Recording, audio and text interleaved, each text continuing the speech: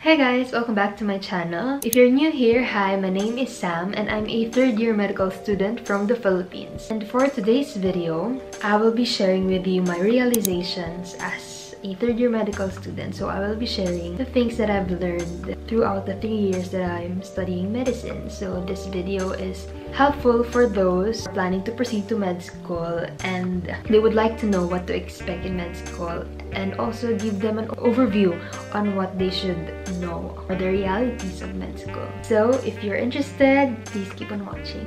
So for my first realization, you don't have to be the smartest one in your class, you just have to be diligent. So if you're a pre-med right now and you're thinking that you're not that smart enough to enter med school and you're having doubts if you should proceed to med school or not, well, trust me, you don't have to be the smartest one. Because to become a doctor, you need to be committed to lifelong learning, because learning just never stops. Because at some point, being smart is just not enough. You need to love what you're doing, you need to be committed, you need to ask yourself if that's what you really want, because to become a doctor is no joke. You should ask yourself if this is what you really want, because at the end of the day, you'll get tired, you'll get burnt out. So you have to remind yourself of why you really started. So if you're looking for a sign to decide whether or not you will proceed, this is it.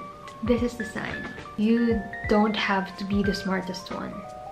Trust me. So for my second realization is that med school is not a competition. You don't need to survive it alone. You have to have good friends and you help each other survive. I've already given you an overview that med school is not easy, and for you to overcome it, you have to have a solid foundation or good set of people around you. People that will motivate you during the times that you feel like you can't do it or you're too tired to study again. People that will help you understand the lessons in med school. We all have different pre-meds, right? So in med school, you shouldn't try to compete with other students or like try to prove na your pre-med is the best pre-med or try to excel because you think that your pre-med is the best pre-med. So what you should do is that you should help each other. For example, I'm a pharma student and I kind of have an advantage in pharma.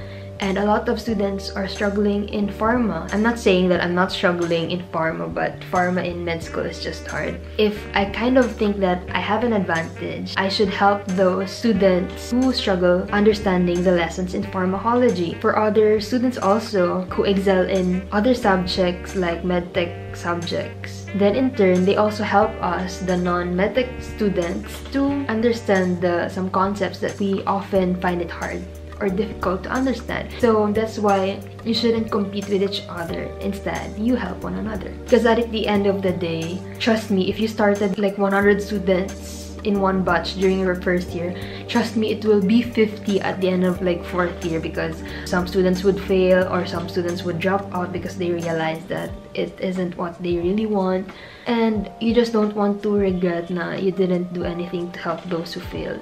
Like especially if they're your friends. So help each other out. So for my third realization is your pre-med won't define you. For me, there's no such thing as best pre-med. That's why you shouldn't contemplate that much on what pre-med you will choose, because at the end of the day, some pre-med would have its advantages and some pre-med would have its disadvantages. That's why I told in my second realization that you need to help each other out. So if you're a high school student right now and you're thinking on what you should take, then ask yourself, on what profession do you see yourself? Or on what profession do you see yourself enjoying learning?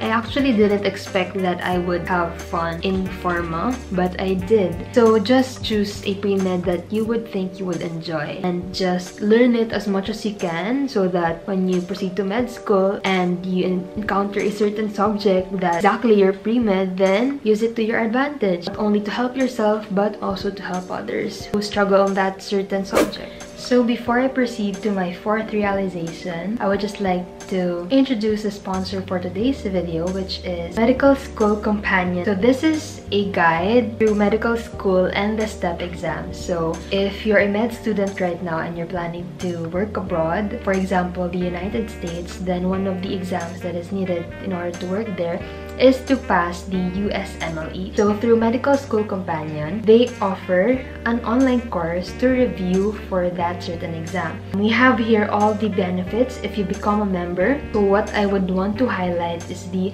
individualized online coaching. So the good thing about this is that they cater or adjust to your own liking. The way they teach is not generalized, but rather it is really individualized. You would want to listen to your on how you want to review, so they will adjust it for you. And it also includes a world-class specialized faculty, so you can really guarantee that the people that are lecturing are qualified lecturers. For the online coaching, they have a flexible scheduling and the best tutors, proven results, and there is also a personalized study program. So if you're interested, you may visit them at medicalschoolcompanion.org. And also on January 25, they will be having or starting an 8-week USMLE Step 1 review course. So if you're interested, I'm just gonna link their website in the description box. And I would like to thank Medical School Companion for sponsoring today's video. So for my fourth realization is to take care of yourself and avoid burnouts. I'm not gonna lie, but med school is really tiring. Or maybe tiring is an understatement because it's exhausting and it will eat you alive. But the important thing is you need to learn how to take care of yourself. It's good that you can focus on your studying for days, but after studying for hours, you need to take a break, have a breather, and then do something aside from studying, because at some point you will experience burnout, and when that happens, it will be hard to go back again, rise up, and force yourself to study up after experiencing that. So as much as possible, you want to avoid that. At the end of the day, you should always remember that before you study to take care of other people, learn to take care of yourself first. So for the fifth one, being a medical student is not a personality. So don't make it your life. Though it is a lifelong commitment, but the process of being a doctor, do not make it the only thing that you do in life. For example, if you have, well, me, I tried to venture into vlogging or making my own YouTube channel and sharing my journey to you. They say that when you're in med school, you don't have time to do other things. But the thing is, you still have time to do other things. Like, I have some friends or medical student friends who also have their own businesses while studying. Don't let med school take up most of your life or what you do in life. Try as much as possible to learn and experience some new things, because although it is a lifelong learning, don't make it your life. It's just sad if you dedicate your whole life into just studying and you refuse to experience what life offers. While you're young, as much as possible, try to venture to other stuff, like learn a new skill and all, and not just studying. But of course, you need to balance it. That's why time management is key. So for the sixth one, getting a high grade is just a cherry on top.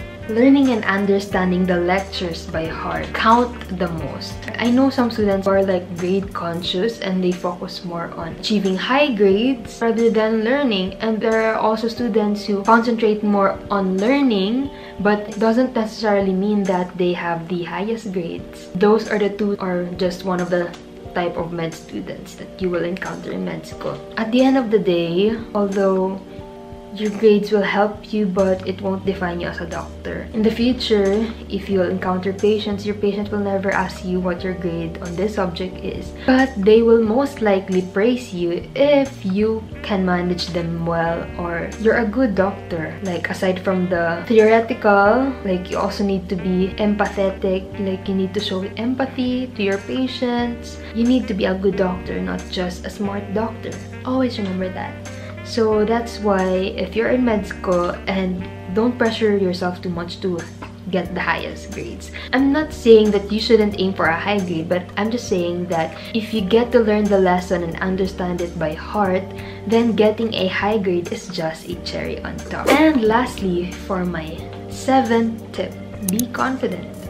Trust in yourself and put your faith in God. I cannot stress this enough, but my faith worked wonders. So during my first year, I was struggling in anatomy to the point that I'm worried that I might fail anatomy. But then I prayed to God, like super prayed. I prayed like never before because I didn't want to fail a subject during my first year. And anatomy is just that one subject that I struggle the most. Maybe PT students can't relate, but for me anatomy is hard. But guess what? I didn't fail any subject during my first year. I thank God for that because I know that my faith really helped me survive that. So always pray.